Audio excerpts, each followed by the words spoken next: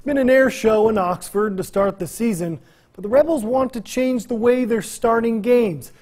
Ole Miss is outscoring teams 48-3 in the third quarter, opposite of last year's struggles after Ole Miss seemed to struggle coming out of halftime week in and week out. But the Rebels have started slow in each game to start off, something head coach Matt Luke and the team is looking to fix as the competition becomes more stiff. The magic is not in the scheme. The magic is in the effort. And that's what I'm preaching to these guys. There's a way that I want this team to look. And, we got to go back, and we got to go back to fundamentals and doing the little things right if we want to win those tough games on the road and win SEC play.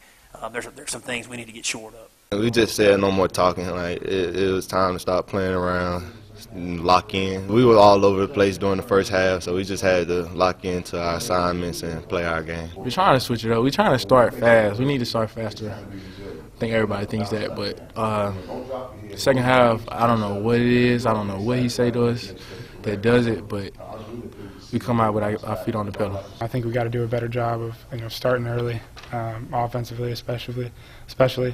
Because against Cal or Alabama, I don't know if we come out on top. If we start like that, I think that's one thing we're going to work at, and we're going to get in the film room tomorrow and get better and prep for them. And that's one thing we got to work on. We got to come out early, and I think the sky's the limit for us if we come out and play like that all game.